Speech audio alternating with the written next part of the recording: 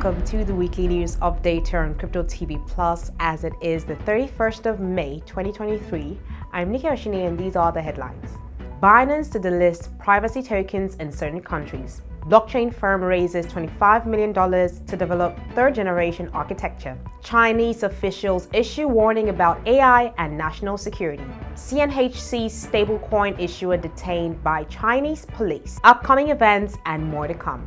On the market rates today, Bitcoin is at $27,100, Ethereum is at $1,800, BNB is at $307, Solana is at $20, and the dollar scenario rates at 750. Now let's get you updated on the Crypto Weekly news. First up, cryptocurrency is going to become less private in Europe as the major cryptocurrency exchange Binance is preparing to delist all privacy tokens in countries like France and Italy. Starting from the 26th of June, privacy tokens like Monero will no longer be available for trading for Binance customers in France, Italy, Poland, and Spain. While we aim to support as many quality projects as possible, we are required to follow local laws and regulations regarding the trading of privacy coins to ensure we can continue to serve as many users as we can, a representative of Binance said.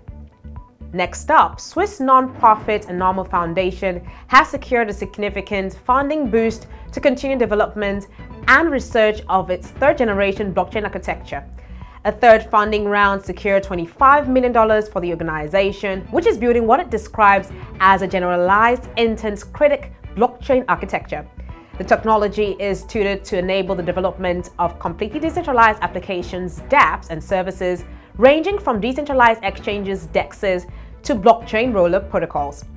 More interesting news as officials in China have warned about the risks posed by the rapid advancement of artificial intelligence, AI development, and subsequently called for tighter measures on national security.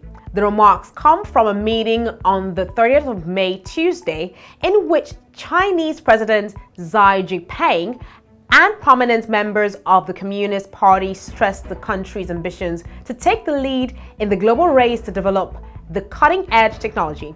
A local news outlet agency reported that local leaders discussed the need for dedicated efforts to safeguard political security and improve the security governance of internet, data, and artificial intelligence. To close off the news today, the Chinese government continues to crack down on the cryptocurrency industry with a new investigation targeting a major Chinese yuan stablecoin issuer.